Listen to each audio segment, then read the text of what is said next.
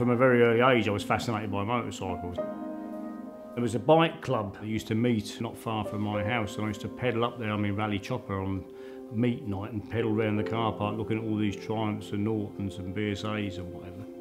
Amazing things. It just seemed that the whole world was your oyster. If you had a motorcycle, you could literally go anywhere you wanted to. The last tour I went on was with Karen. We met a long time ago, back in the mid-80s. And immediately there was that attraction. We saw each other for 2 or 3 years. I then had to go abroad to work for a year, and we sort of lost touch. We never saw each other for 25 years. And then, out of nowhere, at work one day, I had a LinkedIn pop-up come up saying, "People you may know, Karen Dubbins." It was incredible to see each other again. And it was instantaneous conversation again. It was just like the first time. We decided we'd move in together. The touring holiday was to be our sort of little jaunt before we came back and settled down, basically. She was the person I was going to spend the rest of my life with. It was on the way back from that holiday when we had the accident.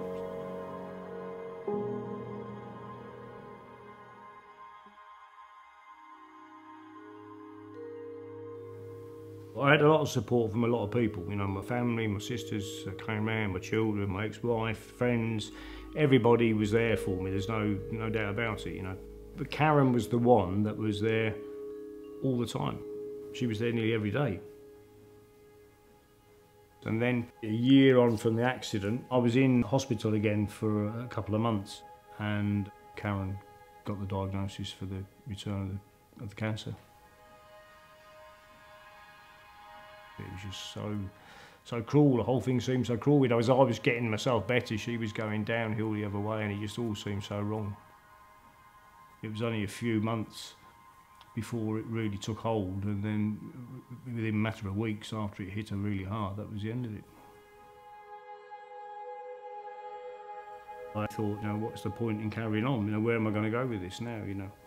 But in a cruel, ironic way, Karen's passing actually helped me get better myself, because I knew I then had to start doing a lot of things that in the past I'd allowed Karen to do for me.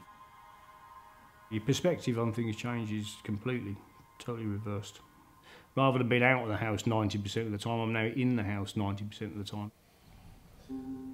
The claim was settled and I was able to buy a really nice bungalow, a 5-bedroom bungalow initially, and then set about adapting it to suit me. The settlement has made a big difference. It's getting me back into what I was doing before. One of the first things I wanted to do was to actually get back out there on the road on a motorcycle again. It's something within you that makes you feel like that. I managed to locate a wheelchair-driven trike. Good to see you, mate. Good to see you. All right. You're all right. Look at this. You like?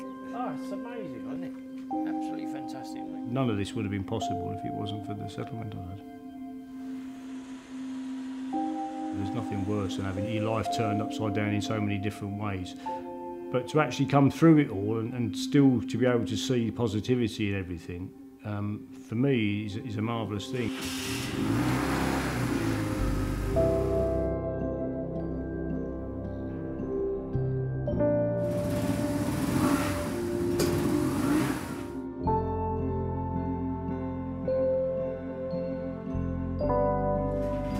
So I went to bring the bars back a little bit.